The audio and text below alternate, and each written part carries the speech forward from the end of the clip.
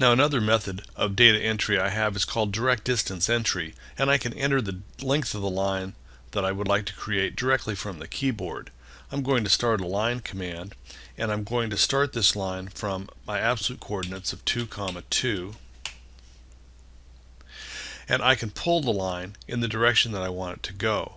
If I want to put restraints on this, an easy tool to use is my ortho on my status bar drawing aids, which will force my lines into horizontal and vertical. So pulling the line horizontally, I can enter the distance that I want it to be, and I want this to be 4 units long. I enter 4, and it creates the line at that length. Now I'm pulling the line vertically in this direction, so I enter 4 from the keyboard and enter, and it creates the line. I can continue pulling the line in the direction that I want it to go and enter directly the distance that I want the line to project.